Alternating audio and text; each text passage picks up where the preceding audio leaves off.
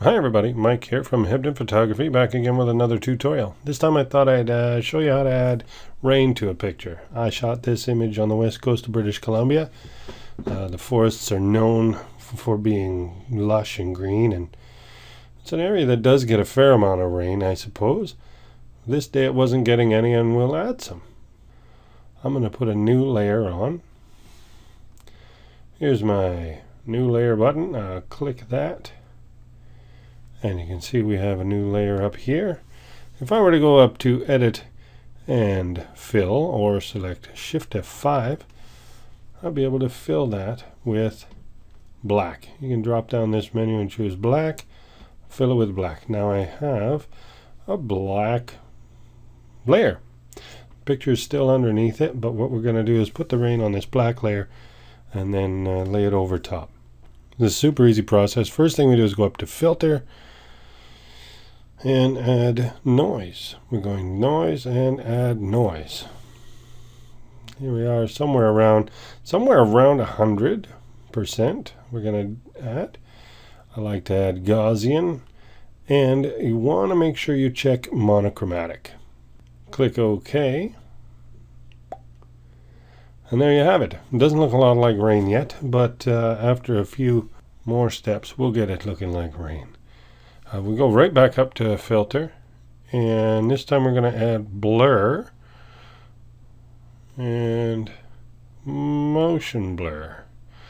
Heading to Motion Blur, we're going to set the angle at, well, I guess it really depends. I mean, the angle is going to be the angle you want your rain at. Some pictures you want it coming straight down if you've shot sort of up at something, or if you want the rain to really look stormy, you could have it coming in sideways. I'll go for a little bit of an angle here, 78, 82. We'll just leave it right there. Distance, the distance somewhere around 100 as well. And the distance is really the length of the blur that we're adding. Click OK on that. Alright, there's still more adjustments to be made. What I'm going to do is go up here to Image and Adjustments and Levels. I'm going to do a levels adjustment, and this levels adjustment, because I went through image instead of a layer, is just going to happen to the noise layer that we added. Drag your white slider all the way over till it just bang, just touches the front of this histogram spike here, and grab your black slider and slide it way into the black. That looks like heavy rain there.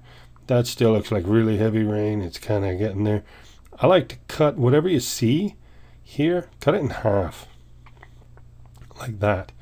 For some bizarre reason, here we go, even less than half. For some bizarre reason, when you click OK, there will be more rain. Strange.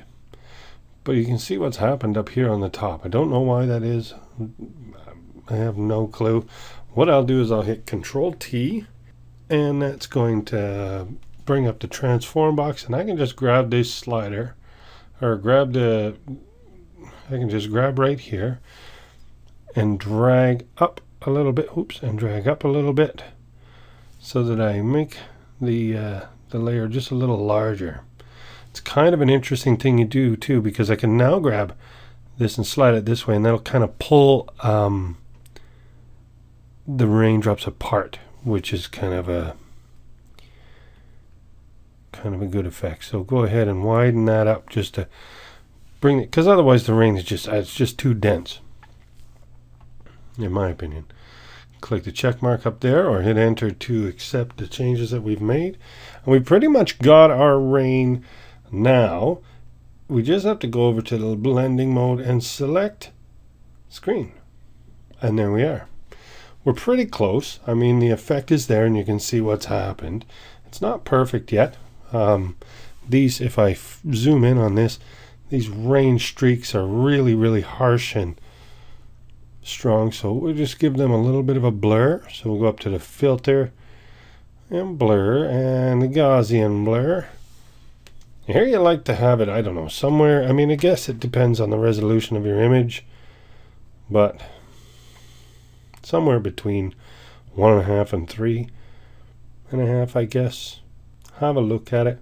One thing that a lot of people don't know is if you click and drag over this number and highlight it, you can use your wheel to slowly adjust this number, the wheel on your mouse, if you happen to have a scroll mouse. 2.7's getting there. I'm gonna 2.8. Yeah, I'm gonna leave it like that, and you can see it's blurred our rain a little bit. It's not such hard edges, and I've accepted that, and I'll fit this back to screen. It's looking pretty good. One thing you want to kind of be aware of is that rain, when it comes down in unevenly. This rain is still fairly well spaced, and it's not very realistic yet. If I were to add a mask to this layer, I can see my rain layer is selected, and I go over here and add a layer mask, and here's the mask right here. I'm going to paint on that layer mask in black. Grab my brush tool, and I have it set to black at an opacity of about 30%. Here we are in drop down menu, grabbing 30%. Nice soft brush, hardness of 0. And I'm going to make it a little bigger and just paint in areas to reduce the effect, not everywhere, so that the rain isn't the same brightness everywhere. It'll fade some of it out and bring it a little less into focus. It doesn't all have to be that way. Some of it you can get rid of almost completely, and others you'll leave pretty much as they were. One other option you have, if you find for whatever image you've got that the effect wasn't enough, you can just grab this layer, drag it down to your add layer button, and duplicate it, and it'll increase, it'll double the effect, which you may like. You can adjust the opacity there if that's how you want it. I like mine the way it was, so we'll just leave it like that. Maybe a little bit more masking on the face. I don't want to hide. I don't want to have a raindrop right in the eyeball or anything like that. Still want to be able to see the features of the face. Nice thing about this mask is if I have, like in this area, taken away too much of the rain, I can just switch my brush to painting with white and bring back some of that rain.